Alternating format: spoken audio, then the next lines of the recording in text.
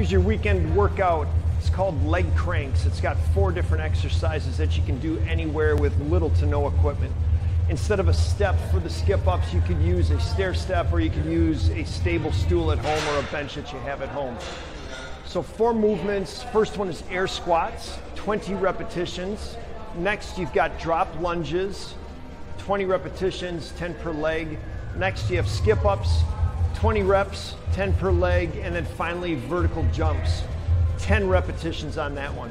So you start with air squats. I want you to break parallel each time. So take a about hip width stance, and you're dropping down. Load your hips, flex your ankles, get through your knees, 20 reps as quickly as you can. Now at this point, you're going to go either right into drop lunges, or you're going to take a short rest. Your choice.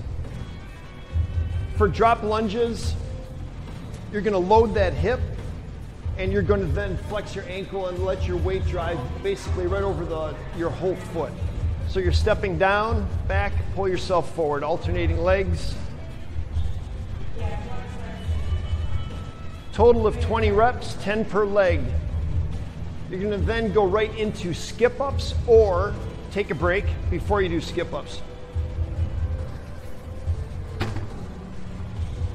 Skip ups are just going to be starting with one leg up. You're going to push up explosively, cycle your legs in the air, and then catch on your opposite leg. 20 total, 10 with each leg. Again, go right into vertical jumps or take a break. Vertical jumps are simply squatting, and I would say that that is at least a 32-inch vertical on those. You can't really see that with the camera angle that I've got. It's at least 32 inches.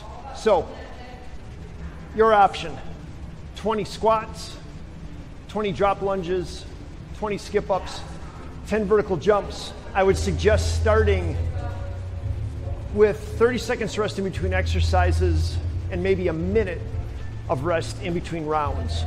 Progress by reducing the rest in between exercises, and also reducing the rest in between rounds. You are the expert of you. Work at your own pace.